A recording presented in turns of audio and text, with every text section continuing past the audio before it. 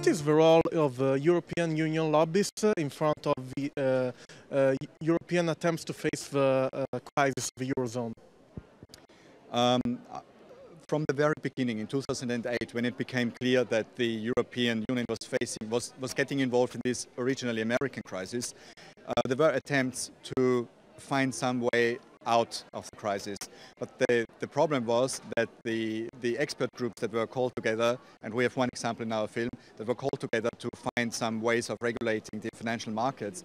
All those members were actually coming from the financial markets and were involved even or entangled with banks who had played a role in causing the crisis. And so you have this attempt publicly from the public authorities, from the Commission and from the Parliament to find some ways of regulating the financial markets. But at the same time, they are using the lobby powers, or let's say the lobbying of these financial markets are within the way of regulating themselves, and that's of course not a very efficient way of doing the job. Do you believe that the shift of power from the Parliament towards the Commission, the President of the European Union and the European Foreign Minister, which occurred through the Treaty of Lisbon, favor in a certain way the lobbyist interest?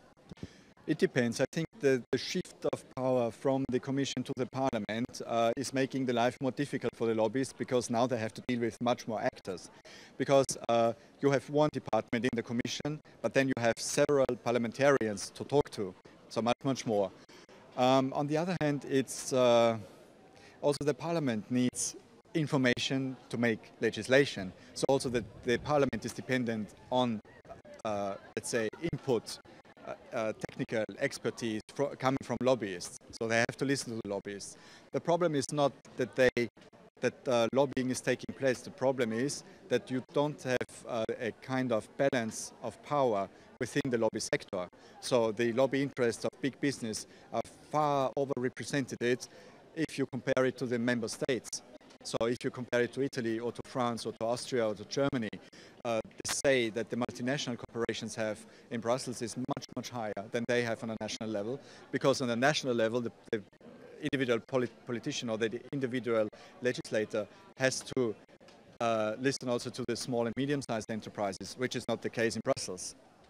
Which is and which has been and which could be in the future the attitude of European media towards this system of European lobbyism? Well, the role of the European media is a very difficult one, because there is no European media, except maybe Euronews or the International Herald Tribune, which is actually an American newspaper. So the first thing that I think is that there have to be platforms have to be created which are genuinely European, so which means that they have a European approach, that they are not looking at Europe from the perspective of one single member state, but it's about a European perspective. The second thing is European news are generally thought of belonging to the foreign news department. Instead, we think, so my colleague Matthieu, with whom I made the film, both we think it's actually national news, it's interior news, it's the news next door, because what is decided in Europe is what we are eating, what we are drinking, the way we the way public money is spent, the way taxation is allowed, the way the welfare system is organized, educational system. So it's our everyday life, it's the clothes that are allowed to enter Europe, which are manufactured abroad. So of course it's the day-to-day life which is affected by European legislation, and it's not reflected in the media. So it should be really you should have the front page, and immediately after you should have Europe, and then you have then you should have national politics, and then you should have regional politics. But usually it's the other way around. Yes. What do you think about the chances of activists of trying to influence in a certain way European lobbyism? There is any chance of having a good, in a certain way, lobbyism far away from neoliberal interests? And what can actually European activists do? I would define good lobbyism not as a lobbyism away from neoliberal interests. I would define good lobbyism as transparent lobbyism. So, because lobbying itself is neutral. There is no value attached. The thing is, to be transparent, one needs to know if a lobbyist comes to a legislator, which interest is he representing, how much money is involved, and are there any ways of influencing which are not okay according to the code of conduct that lobbyists have. So there can be good and bad lobbying by both the industry and also the NGOs.